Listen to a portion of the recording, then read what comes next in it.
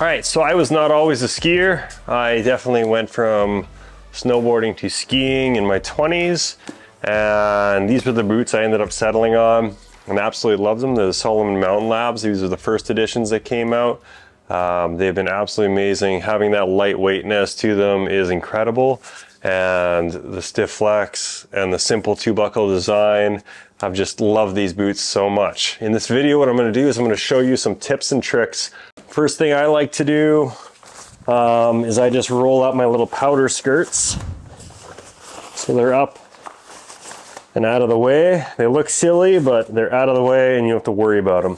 Next thing I do, whether or not the boots are warm or cold, is I actually take out the liners. So take off the buckles, turn it 90 degrees so it's not going to catch it again.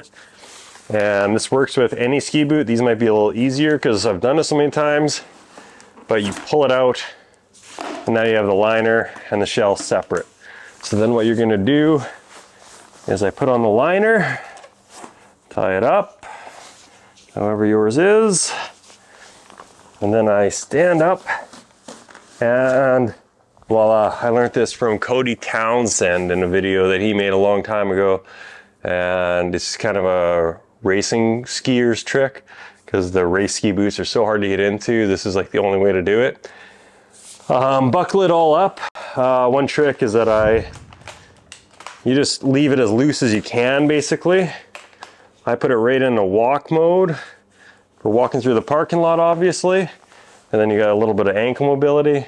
And I don't do up my boots completely tight and snug until I get to the top of the first lift. Then once you have a full day of skiing, it's all good, really fun day. It's time to take them off.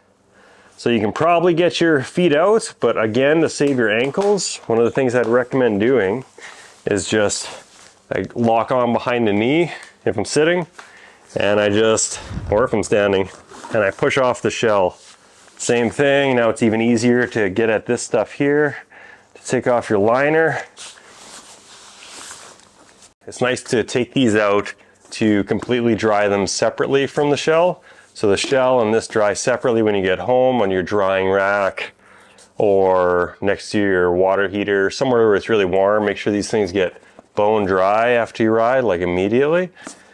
And once they're dry like this, you're gonna wanna put them back in the boot. This I learned from working in a lot of ski shops and rental shops. Basically what you wanna do is you wanna take the liner, shove it in, and you wanna pinch right about here where your ankle bone would sit.